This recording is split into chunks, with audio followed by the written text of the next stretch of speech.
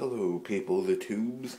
A couple months ago I made a video called Sexism in Video Games, and apparently I'm gonna have to do it again. Why am I doing it again? Well, apparently this topic is rearing its ugly head once again. Apparently at E3 when they announced Assassin's Creed Unity, people have not shut the fuck up about it. And you may ask, well, what do you mean? This is Assassin's Creed multiplayer and it's going to be awesome.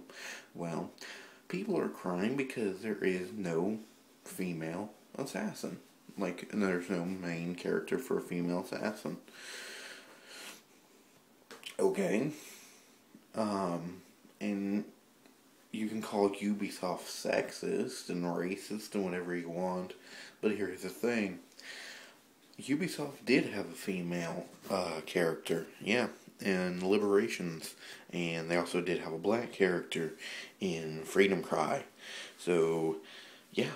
Now, a lot of people think Nintendo won E3.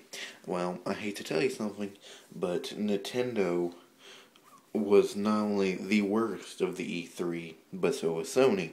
And you say, well, they had the most exclusives. Nintendo had exclusives because they're the only ones making shit for their own fucking console.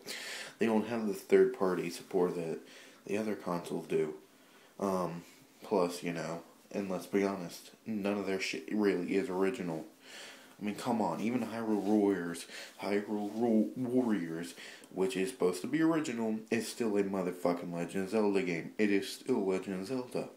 That'd be like me standing up for Assassin's Creed and saying it's an original game.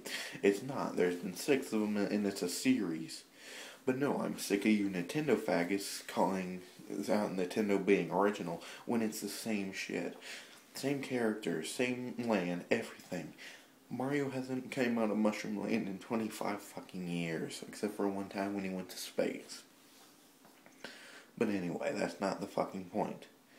I also heard that people cried about Rainbow Six, about the female hostage. Males get taken hostage too. I don't know why they made it a female, but here's the thing, you can't call sexism when the main speaker at E3 was a fucking female. When it's funny because Nintendo had absolutely no female speakers, and as far as I can remember, Sony didn't either. When Microsoft and Ubisoft are the ones who did. So you all sit here and call fucking female shit on fucking Ubisoft and Microsoft, but no. No, Nintendo didn't have any females. Same old Japanese fuckers, same old men that you want to fucking point your finger at Ubisoft and say, same old white guy. Well, motherfucker, Nintendo is nothing but old white guys. So, yeah. Watch who the fuck you're pointing your finger at, idiots, before you go spouting your shit. The reason why there's no women in Assassin's Creed Unity, I don't know. Could there have been a female assassin you could play as? Probably. I don't see a reason why there couldn't be, but there's not. And to say that they're sexist for it, they're not sexist. They just didn't make a woman.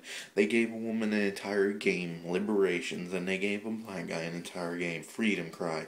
There's nothing to cry about. Stop trying to make something out of something that's not. Peace.